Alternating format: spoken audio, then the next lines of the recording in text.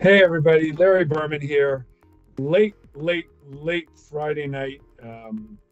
Little bit of R&R trip. We're driving. My wife and I are driving down to Florida for a couple months actually, and I'll fly back and forth from time to time to get some business done. But after three back surgeries in the last 2 months, I need some warm weather. So, Friday was spent in a car, and I had one eye on the Bloomberg terminal and one eye on the interstate. It wasn't quite like that, though. Let's take a dive into the chart room and see what we learned this week. So, on the economic data front, a couple of big numbers came out on Friday. Personal consumption expenditure deflator. So, this core measure here is the Fed's bogey. And down from previous month, and as expected relative to consensus of the survey they do of economists on the street. So market like those, and then at 10 o'clock, the consumer sentiment survey that University of Michigan does, slight uptick here. New questions they started asking in recent years about inflation expectations 1 year out and long term. And those both ticked lower from last month and a bit better than expected. So, that really was a catalyst for the markets, keeping a bit of a tone today. But as all will know, in the last few minutes, we got a little bit of selling. So when we look at the NASDAQ, remember, you always got to look at the leadership of the market. What was leading going up, what was leading coming down, and is that behavior changing? Okay, so obviously liquidity bubble post-COVID, stay at home, everything was technology, and that really drove the markets. And then, of course, as the flip side of that started to happen, the Fed starts tightening, liquidity comes out, NASDAQ leads on the way down, and all will know that it was a very, very bad year for the NASDAQ.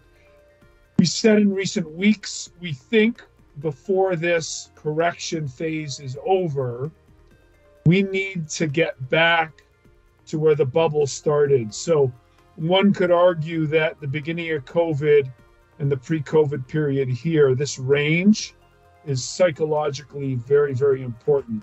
And I think we need to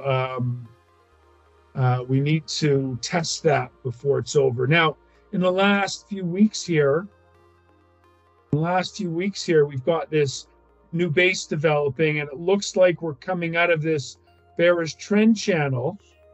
And if we blow this up, you can see that on Thursday and Friday, we've taken out the 200-day average. Now, again, looking at this channel, we got up to the top end of that. Maybe that was the catalyst for a little profit taking. When you look at a chart like this and you see that change, you want to dig deeper. You want to look at what's driving it. And so, let's go year to date. NASDAQ's up 11.26%. You can see it there. If you look at the weighting, everyone will know Apple, Microsoft, Amazon, the top 5 or 6 stocks represent, half the index. Tesla and NVIDIA, if you look at where the performances come year to date. So big name, Tesla, NVIDIA, those two together, up an average of, say, 40 odd percent, 7-8% of the index together, you're looking at a third of the move, two stocks. And, when it gets to the bull and bear pick of the week, do you want to trade the strength and momentum? Are you that kind of trader? Does this look like a breakout, or are we going to see some resistance here? So I would argue for resistance. And so caution overall on the big tech names, especially the ones that have been ripping higher this year.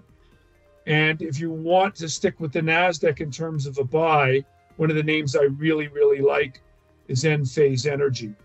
Now, a few weeks ago, I didn't like it at all.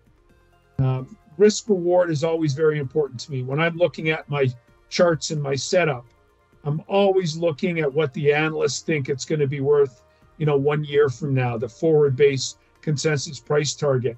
And for the last few months, the stock's trading above its price target. The risk reward is lousy.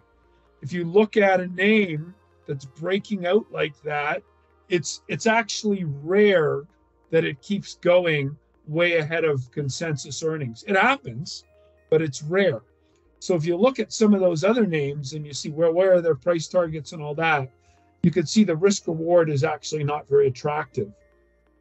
So, where do you like the clean energy play and the semiconductors around clean energy? And, so I'd be looking to short NVIDIA right now and go long Enphase as a pairs trade. Have a great week, everyone.